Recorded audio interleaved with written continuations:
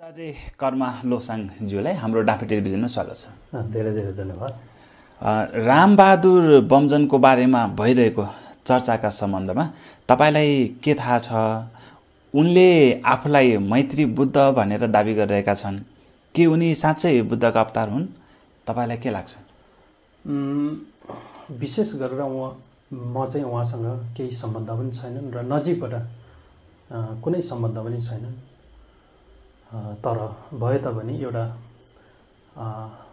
वर्तमान कालमा चाहिँ कुनै फेसबुकको मार्फतबाट उहाँको राम्रा नराम्रा कुराहरू चाहिँ आइरहेको हुन्छ। त्यसमा मैले सुनेको थिएँ, आजकल भाइरल भइरहेको छ, तपाईहरु सबैलाई थाहा भएको कुरा हो। यसमा चाहिँ राम बहादुर बमजन के कस्ता खाले मान्छे हुन् भन्ने कुरा चाहिँ मैले यस्तो बुझ्दाखेरि वास्तविक उहाँ साधारण मान्छे नै हो जस्तो लाग्छ, किनकि उहाँ पनि एउटा प्राणी नै हो। तर उहाँको केही भनौँ न चर्चित कुराहरू पनि भइरहेको छन्। जस्तै कि 6 वर्ष तपस्या बस्यो, 6 वर्ष के गर्यो, कसो गर्यो भन्ने खाले कुराहरूमा चाहिँ सुनिरहेको छु। र उहाँ मैत्री बुद्ध भनेर भन्नुभएको छ। मैत्री बुद्ध हुनको लागि त एउटा भविष्यको बुद्ध भन्न खोजेको। जस्तै कि अभिधर्म कोश को कुरा गर्दाखेरि चाहिँ त्यहाँभित्र चाहिँ कस्तो हुनुपर्छ भन्दाखेरि, जस्तै कि मैत्री बुद्ध हुनको लागि यो संसार नै नष्ट भएर यो संसारका भएका नभएका सम्पूर्ण प्राणीहरू चाहिँ बुद्ध प्राप्त भइसकेर त्यसका युग चाहिँ नयाँ युग एउटा युग सुरु भएपछि मात्र त्यसका भविष्य मैत्री बुद्धका शासन चल्ने हुन्छ। जस्तै कि अहिले पनि बुद्धकालका बुद्धहरू पनि छन् र अहिले वर्तमानका बुद्ध चाहिँ बुद्ध शाक्यमुनिका शासन हुन् र उहाँको शासन सबै नष्ट भइसकेपछि भविष्यमा मैत्री बुद्ध भनेर चाहिँ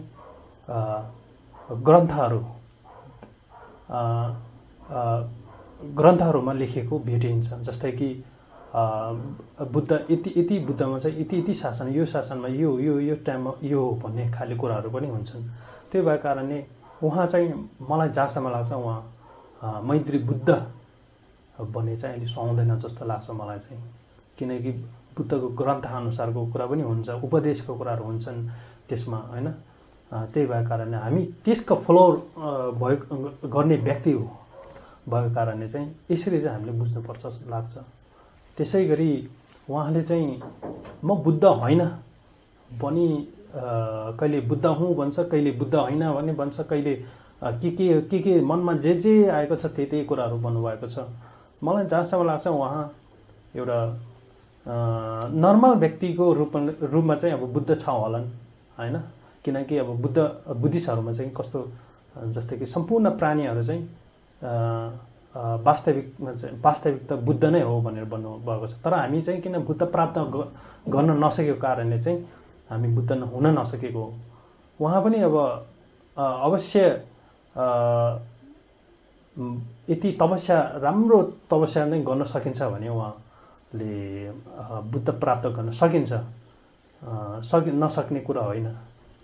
तर त्यसमा चाहिँ अज्ञानताहरू धेरै लुकाएको कारणले चाहिँ उहाँ बुद्ध प्राप्त हुन सकिरहेको छैन। मलाई जहाँसम्म लाग्छ उहाँ बुद्ध होइन जस्तो लाग्छ, एउटा साधारण मान्छे हो जस्तो लाग्छ।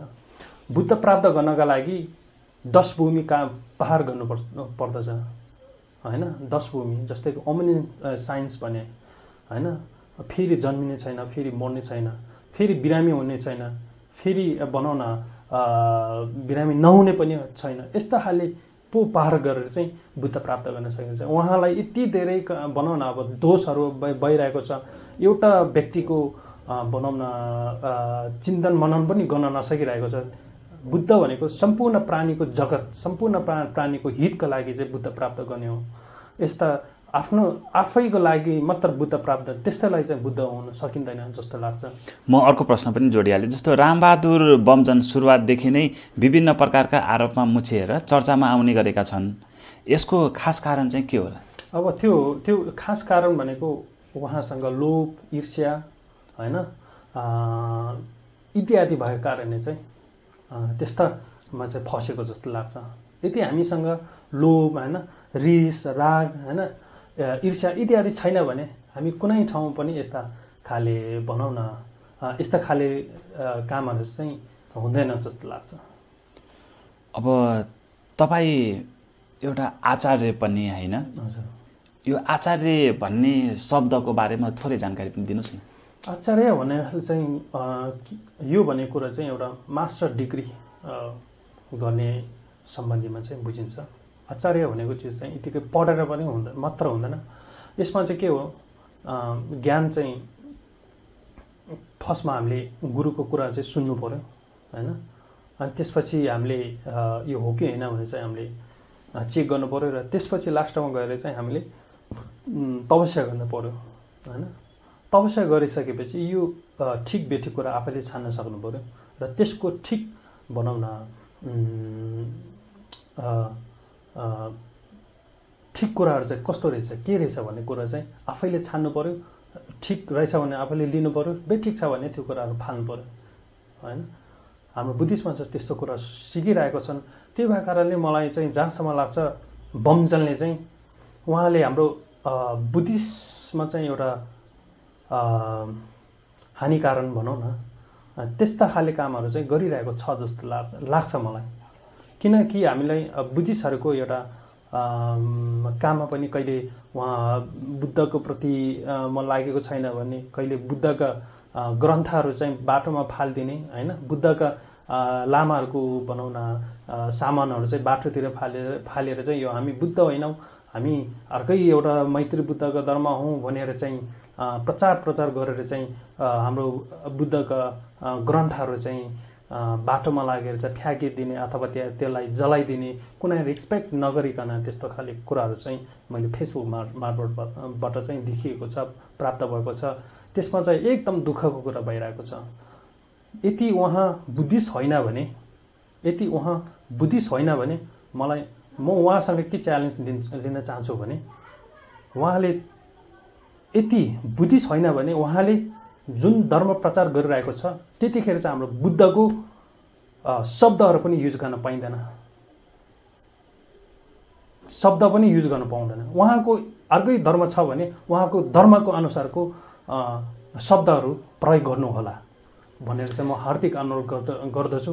हाम्रा मैत्री बुद्ध भन्ने कुरा चाहिँ एउटा भनौँ न हाम्रै जिउमा भएको एउटा हात खुट्टा होइन, एउटा टाउको जस्तो हो होइन। मैत्री भनेको चिज चाहिँ उहाँले अलग्गै एउटा लगाएर चाहिँ बनाउन खोज्ने त्यो सरासर एउटा गलत हो जस्तो लाग्छ। यसले हामीलाई बुद्धिस्ट र हिन्दूकोलाई चाहिँ एकदम प्रहार गरिरहेको छ जस्तो लाग्छ। जहाँसम्म लाग्छ यो पश्चिमीहरूको खेल पनि हुन सकिन्छ। उहाँले बुद्धको नाममा चाहिँ उहाँले आफ्नै वस्त्रहरू चाहिँ नयाँ रूपको एउटा बनाउनु भएको छ। उहाँको वस्त्रमा चाहिँ हाम्रो बुद्धिस्टहरूले चाहिँ एउटा प्रयोग गर्ने त्यो पनि छैन। उहाँ यदि बुद्ध नै हो भने उहाँले एकदम सरासर गलत काम गरिरहनु भएछ। म अर्को पनि जोडिहाल्छु। जस्तो कि बुद्ध धर्मका कति शाखा छन्, ती मध्ये बमजन रामबहादुर बमजनज्यूले अपनाएको बुद्ध चाहिँ कुन शाखा हो त्यो पनि जानकारी दिनुहोस् न। कुन शाखा हो भन्दाखेरि चाहिँ मलाई एकदम बहुत कन्फ्युज भइरहेछ। शाखा भन्दाखेरि चाहिँ एउटा हिनयाना, महायाना, वज्रयाना त्यो तिनटाको एउटा सिस्टम हुन्छ, आफ्नो नियम हुन्छ, आफ्नो तरिका एउटा हुन्छ। त्यो भित्र कुनै ठाउँ पनि नपरेको कारणले चाहिँ कुनै शाखामा पनि पर्दैन जस्तो लाग्छ। उहाँ कस्तो लाग्छ भने एउटा बेडा बख्राको हुलभित्र चाहिँ एउटा भनौँ न एउटा बदेल छिरेको जस्तो चाहिँ लाग्छ मलाई। कुनै धर्मको कुनै शाखाभित्र उहाँ पर्नुहुन्छ जस्तो छैन। हजुर, उहाँले अब कुनै ग्रन्थमा पनि लेखेको छैन, कुनै बुद्धकालका बुद्धहरूले पनि भनेर राखेको तोकेर राखेको कुनै अक्षरमा पनि बेर्दैन, कुनै किताब ग्रन्थमा पनि बेर्दैन, भविष्यको किताबहरू हरेक ठाउँमा कुनै ठाउँ पनि उहाँ बुद्ध हो भनेर चाहिँ कुनै ग्रन्थमा नि भेट्दैन। जस्तै कि हामीले बुद्ध यदि साँच्चीकै उहाँ भविष्यको बुद्ध हो भने होइन त्यसको ठिक विपरीत के हुन्छ के हुँदैन भन्ने कुरा सबै ग्रन्थमा लेखिएको हुन्छ। त्यो ग्रन्थअनुसार नै एउटा हामीले कदम चल्नुपर्ने हुन्छ। जस्तै कि बुद्धकालमा धेरै बुद्धहरू भएको छन् र अहिले वर्तमान कालमा पनि बुद्ध शाक्यमुनिको पालामा छन्। जस्तै कि बुद्ध शाक्यमुनिले बुद्धकालका बुद्धहरूको चाहिँ एउटा बनाउन हानिकारक हुने कामहरू गरेको छ भन्ने छैन। उहाँलाई आधार एउटा रेस्पेक्ट उहाँले बुद्धकालको बुद्धले चाहिँ के बन्नुभएको छ के गरेको छ त्यसको फलोवर्स गर्नुपर्ने हो। तर अहिले उहाँ मैत्री बुद्ध हो भन्दैमा हाम्रो बुद्ध शाक्यमुनिलाई हानिकारक हुने कुराहरू, बुद्धिस्टहरूलाई हानिकारक हुने कुराहरू र त्यसै गरी प्राणीहरूलाई हानिकारक हुने त्यसका हितका लागि एक थोपा पनि काम गरिरहेको छैन जस्तो लाग्छ मलाई। जस्तो कतिपयले बुद्ध भूमि नेपालमा रहेका बुद्ध धर्मावलम्बीहरूलाई बदनाम गराउन बुद्ध धर्म विरोधी शक्तिले रामबहादुर बमजनलाई परिचालन गरेको भन्छन् नि, तपाईँलाई के लाग्छ? त्यो भन्ने कुरा त्यो आफैले बुझ्नुपर्ने कुरा हो। हामी बुद्धिस्टमा चाहिँ त्यस्तो अरूलाई फाइदा बेफाइदाको कुरा हेर्दैनौँ। हामी सबै प्राणीहरूको जगतको लागि कुरा गर्छौँ, हितका लागि कुरा गर्छौँ। किनकि मैले के अरे सुख लिँदैमा अरूलाई सुख मिल्छ भन्ने कुरा त्यस्तो चाहिँ मिल्दैन। त्यही भएको कारणले उहाँले चाहिँ प्राणीको हितको लागि कुरा काम गरिरहेको छैन जस्तो लाग्छ। सिर्फ आफ्नो लागि मात्रै, आफ्नो संस्थाको लागि मात्रै र त्यहाँभित्र भएको कुनै संस्थाहरूको पनि मिलो महत्त्वको कुराहरू पनि मैले देखिरहेको छु। त्यसमा चाहिँ एकदम हामी सम्पूर्ण बनाउन अब शिष्यहरू बुद्धिस्टका केही वरिष्ठ गुरुहरूले चाहिँ यसप्रति चाहिँ ध्यान आकर्षण जाओस् भन्ने एउटा लाग्छ। अहिलेसम्म बुद्ध धर्मका गुरुहरूबाट कुनै त्यस्तो प्रतिक्रिया आइसकेको छ? रामबहादुर बमजनको बारेमा हाम्रो ठुल्ठुलो गुरुहरू, आचार्य गुरुहरूले चाहिँ कुनै समर्थन दिएको त्यस्तो कुनै पनि आएको छैन। उहाँ वास्तविकमा मैले अघि नै भनिसकेँ, उहाँ बुद्ध पनि होइनन् र मैत्री बुद्ध पनि मैत्री बुद्ध त झन् कहाँ हो। मैत्री बुद्ध हुनका लागि त यो देश होइन, यो संसारै नष्ट हुनुपर्छ, यो प्राणी सबै नष्ट हुँदै जान्। अब त मानिसहरू हाम्रो भनौँ न अभिधर्म कोषको अनुसार कुरा गर्छौँ भने यो हामी मानिसहरू अब आयु छोटो हुँदै जाने होइन, चाँडै मर्ने, चाँडै नै अब बुढो हुने होइन, त्यस्तो समय आइरहेको छ दिन प्रतिदिन संसार। किनकि यो संसार भनेको चाहिँ यस्ता एउटा नित्य अनित्य भनेको कुरा त्यसमा चाहिँ अर्किरहेको छ होइन। हामी दिन प्रतिदिन हामी चेन्ज भइरहेको हुन्छ, हामीलाई थाहा नभएको कुरा हो। त्यही भएको कारणले हामी आयु छोटो हुँदै जाने, भोलि वर्ष पछि अब 9 वर्षमै बुढा हुने त्यस्तो समय पनि आउँछन्, नहुने होइन।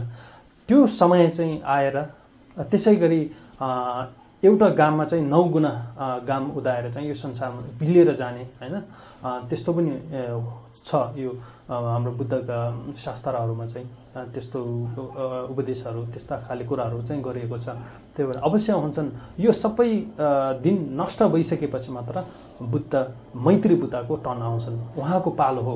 बुद्ध शाक्य मुनिलाई पनि उहाँले आधारका साथ उहाँले यस्तो गर्नुभएको थियो उस्तो गर्नुभएको थियो भनेर मैत्री बुद्धले पनि त्यतिखेर उहाँलाई रेस्पेक्टका साथ उहाँको गुरुले एउटा चेलाले एउटा गुरुलाई सम्झने गर्छन्। जस्तै कि बाले छोराले बालाई सम्झेको जस्तो होइन, त्यस्तो तरिकाले चाहिँ अरू धर्मको कुरा गर्नु पर्दाखेरि अलिकता बढी होइन भावनात्मक रूपमा छिटो बढ्ने प्रतिक्रिया दिने हुन्छन्।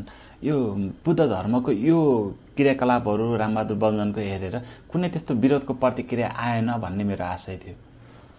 किन आएन?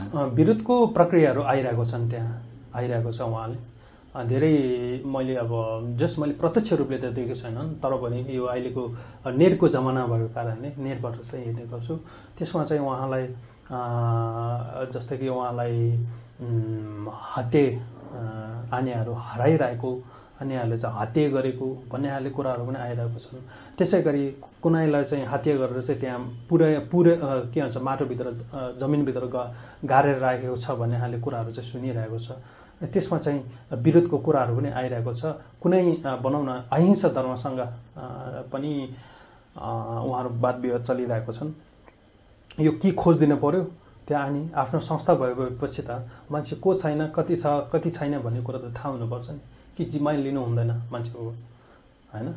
मान्छेको एउटा दया माया करुणा भन्ने एउटा हुन्छ नि, त्यो पनि छैन। उल्टा पो थर्काउँछ तपाईँ आफै, होइन? त्यस्तो काम पनि कहाँ हुन्छ?